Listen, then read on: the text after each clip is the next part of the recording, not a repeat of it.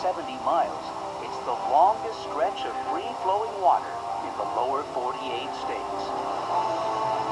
And you may be surprised to find the river has cut its own Grand Canyon.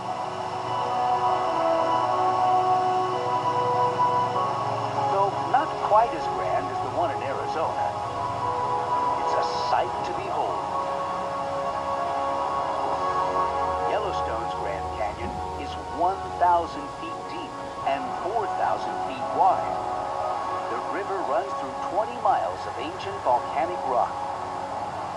Up top, rangers lead hikes along the Canyon Loop Trail. You're looking at the upper falls of the Yellowstone River. Sort of the confusing thing about the nomenclature is that the lower falls is higher than the upper falls. It's simply because of where they are along the river. The upper falls is upstream from the lower falls. Although the upper and lower falls are less than a mile apart, a bend in the river makes it impossible to see them at the same time. Even though it's downstream, the view of the lower falls is a spectacular one.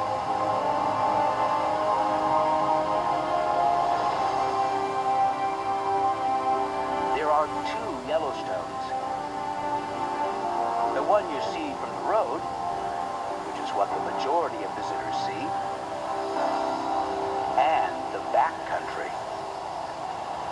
You're liable to see animals undisturbed in their native habitats, as well as hundreds of miles of undisturbed streams and rivers that hardly anybody sees. From May to November,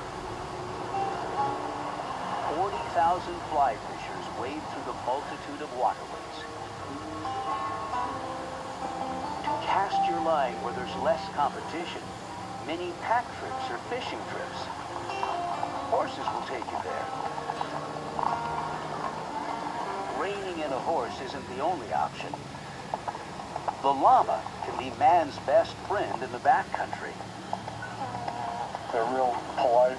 They're not like you see in a zoo where they spit. I think our common comment is a spitting llama is like a biting dog. You just don't have them around.